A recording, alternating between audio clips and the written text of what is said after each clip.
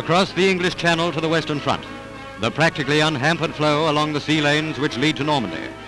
We already have ashore a fighting force many times more formidable than was Lord Gort's in the First Battle of France, the administrative task being equivalent to the movement of the entire population of two of our biggest cities. Added to this is the colossal tonnage of supplies to fill their fighting needs, their sustenance and welfare. Even Berlin comes out with the admission that Allied forces are steadily increasing, coming over the Channel like products on a factory conveyor belt. But they omit to mention the willing help which comes freely from Normandy fishermen and villagers.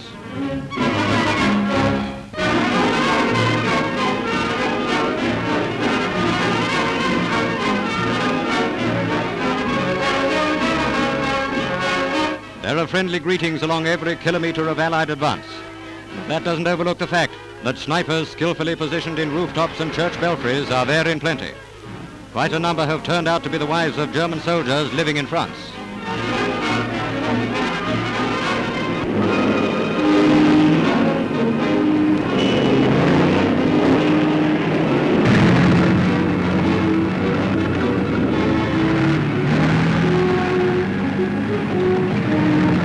Place names mentioned in communiques come to life as we travel inland through the deserted streets of Sainte-Mere-Eglise and the towns and villages of liberated France.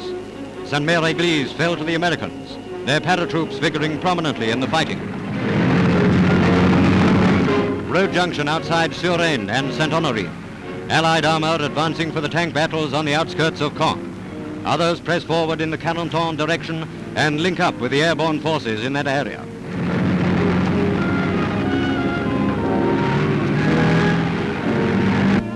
Bayeux is already celebrating its release from German occupation.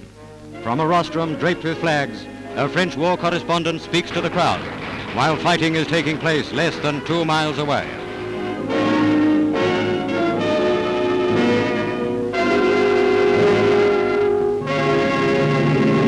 First pictures of one of the Allied landing strips under construction.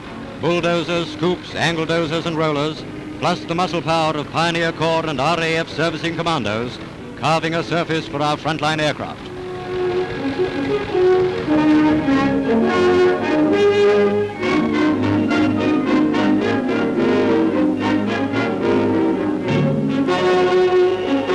One of those unruffled French farmers on the skyline. Almost overnight, his farmland has become an airfield.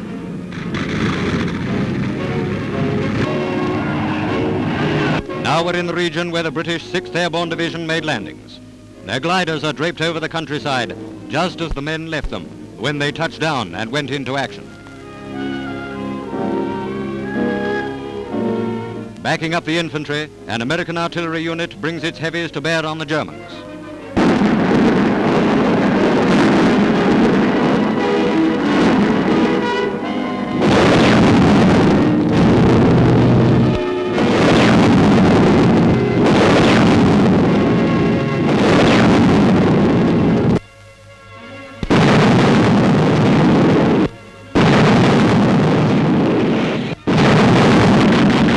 Automatic cameras on Allied aircraft come more spectacular pictures of how they're strafing ground targets behind the German lines.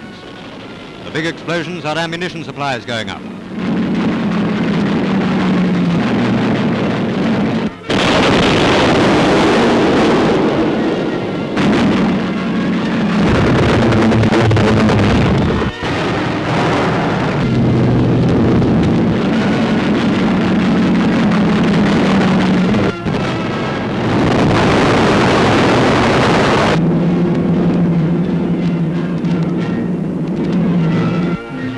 Leftovers from battle.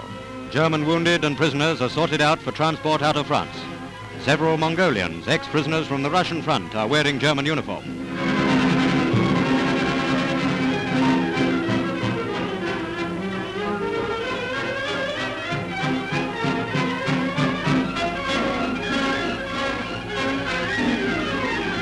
It seems that one little Nazi objects to getting his pants wet.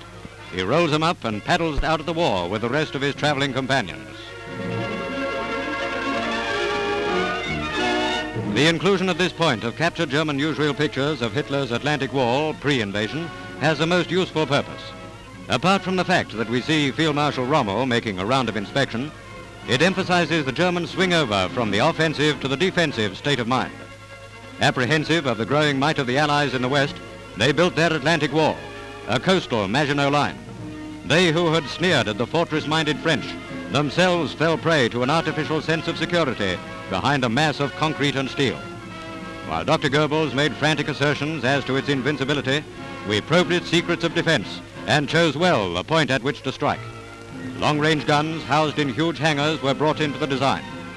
With these, it was planned to smash any invasion fleet before it set sail.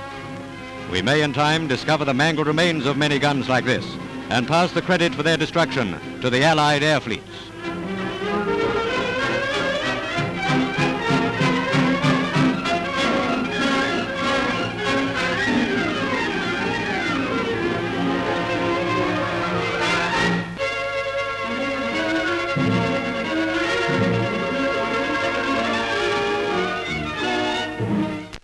If only Rommel were here now to see this section of it. Demolished by drill and dynamite, the barrier to our progress inland is removed.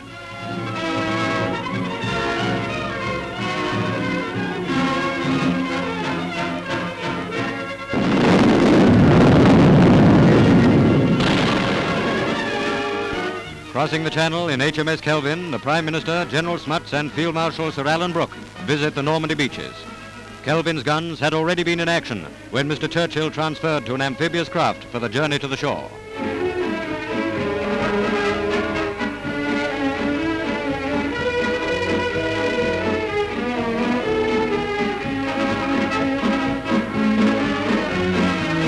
First to greet him is Monty. Mr. Churchill is out to inhale the smell of battle. The fighting blood of the Marlboroughs is roused. Come hell or high water, he's going to see things for himself.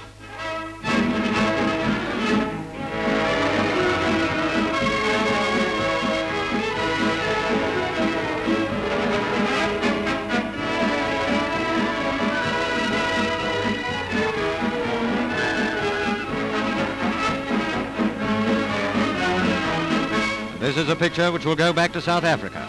It doesn't include General Smuts because he's the photographer.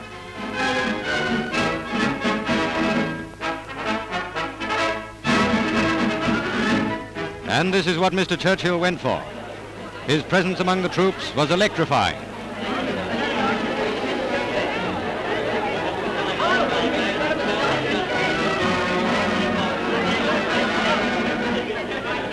What better quotation than this for the motive behind the Prime Minister's visit? There is no sacrifice of health or comfort that he will not make in the service of Britain.